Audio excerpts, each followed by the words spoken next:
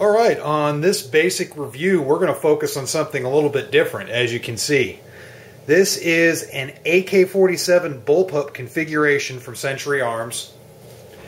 And a lot of people don't know about these configurations. And the people that do sometimes write them off as cheaply made. And I'll admit, they're not the greatest bullpups out there. These things range right around the $500 mark. So they're definitely not expensive when compared to other more expensive bullpups like the AUG and what Kel-Tec has out on the market right now, the FNH 2000s and whatnot. But one thing that I think people can appreciate about this is the utility of this particular little rifle. And I'll explain it. Now, first off, the basic build around this rifle is off of a GP 1975 AKM, chambered in 7.62 by 39. Basically, all they did, as you can see, they put on some different furniture. They moved the trigger guard up here, of course.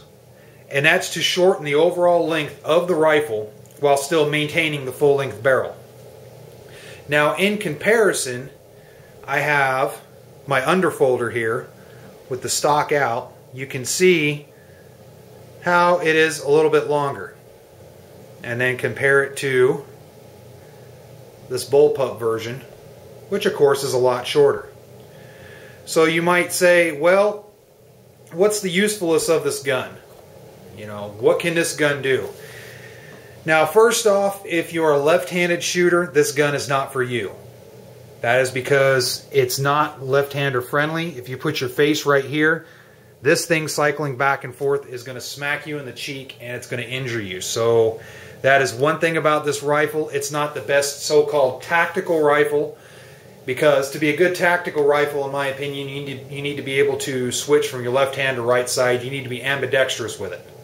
A regular AK, you can do that because your face isn't right up against the ejection port, and you don't have this thing flying at your cheek. But with this configuration, that'd be a no-no. So for your lefties out there, sorry, this isn't the best rifle for you unless you learn to shoot off your right shoulder. For the righties, this will still work. And while this rifle I don't consider to be the most useful setup for a so-called tactical gunfighting situation, I think it does serve well as a truck gun, as a field gun, and as a basic self-defense gun. And I'll go more into that. Now, this rifle I consider to be a 300-meter rifle, and I'll explain why. The sights on it are much like an AR setup. As you can see here, you can see the A2 style rear peep. There's your 0 to 200 meter aperture, and there's your smaller aperture.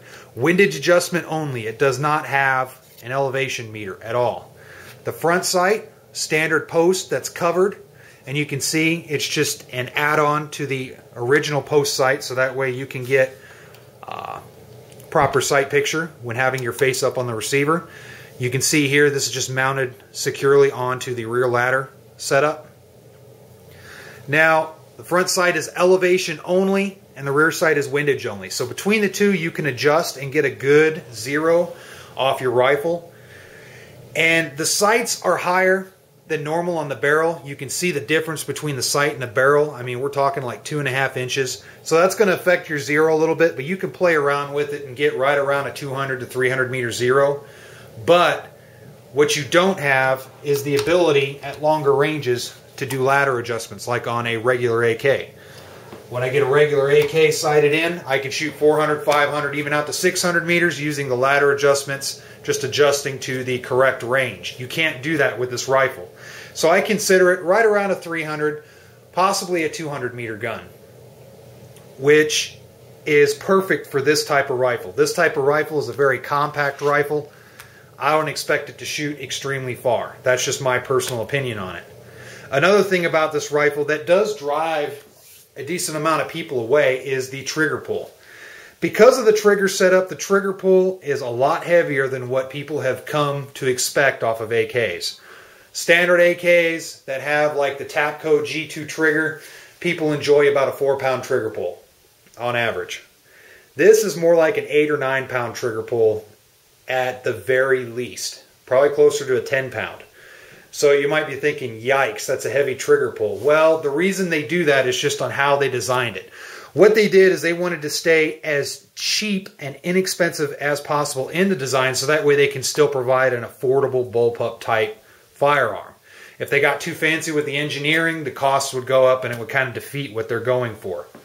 Now, the trigger pull, while heavy, it is consistent. The sear break is consistent. Also, the reset is consistent. So with a little bit of practice with the trigger, it is possible to get good, quick shots. And over time, the trigger is going to work itself in a little bit and get just a little bit slightly smoother over the use of time, but not much. Now, the trigger, let's go over the basics on this particular AK and kind of give you an idea of what they did. Now, first off, you see there's the trigger guard. There is still a trigger in here. It's just not being used. All this is, you can see, they just screwed on a replacement that covers up the pistol grip area and it covers up the trigger. But there still is a trigger and a standard trigger group inside. Up here, it's just a couple bolts holding on this two pieces, this shroud right here, this handguard, that can come off real easily. It's a standard AK setup with the 45-degree gas block, and there is the bayonet lug still on it. This right here, standard upper and lower handguard setup. Field strip, you can still pull this out, and because you can pull this out, I think it's going to create a neat little feature that a lot of people don't think about, and I'll go over that here in a second. Lower is held on by a pin here, and there's basically a rod, which you can see right here. You can see this rod, and when I move the trigger, here, let me take it off safe so I can get some more trigger motion here. You can see there's a trigger. When you press the trigger here, the rod is pretty much set around the trigger spring and sear right up back in here, and it engages the sear or releases the sear, which discharges around. Now, one thing that I really like and I think is a really good asset to this rifle and update capability is the fact that, number one, if you look at the sights, they're extremely high, and they're that way out of necessity, because if you got a good cheek weld, you got to have the sights higher to get a good sight picture. Because this handguard comes off normally, all you have to do is flip this up, pop the handguard off. Sometimes this sight is just enough far forward where the handguard won't come all the way off, but it's still enough where you can twist the plastic cover off. I recommend you get something like a Tapco upper. Try it if you guys have this rifle. A Tapco upper with the rail, or an ATI or something cheap like that with the rail. And if you notice, if you put a rail on here, if you notice, the co-witness is going to be sweet if you get a regular full-size type red dot scope. You will have a perfect co-witness off of this thing. Now I need to find a scope to try it over at Mitchell's and you know, see how it'll look. Maybe I'll just throw a simple scope on there. We'll see how it goes. I'm just doing a basic review off of this rifle right now. By the way, I did not purchase this rifle. This rifle is on loan right now from Mitchell Supply here in Great Falls. It's just a neat rifle, and when I looked it over, I was like, hey man, let me do a review on this. I think it's kind of neat. So that's what we're doing. It's just a real basic review, just to kind of go over the basics of this rifle, kind of give people an understanding of this rifle if they see it in the store or whatnot. And that's pretty much the intent of this. Now, this rifle, the one big thing I see is a good possibility of an excellent co-witness off a full-size red dot. So, if any of you guys have tried that, if you happen to own this type of rifle, please let me know. And let me know how it works, because like I said, with the measurements and whatnot, the best I can figure, you're going to get an awesome co-witness. And it's not like a 1/3 co-witness or something like that. With the height of the rail, like on a typical ATI type upper handguard and whatnot, that can be configured with either a low mount or, depending on the red dot, sometimes just a standard mount or spacer. That's going to get you a really good co-witness. That's going to be about center. It's not going to be 1/3 lower or 1/3 upper. It'll put you right in the center, right where you need to be. Another great aspect of this rifle is the ability to convert it back to a regular AK. This thing isn't so over-engineered and stripped out that you can't reconfigure it. The reconfigure will be easy.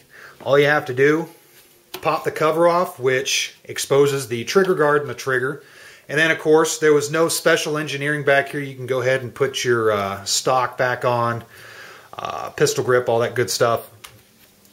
Up here, take the 2 bolts out here, take this off, which exposes the gas block here and your bayonet lug and all that good stuff. Take the pin out, take this off.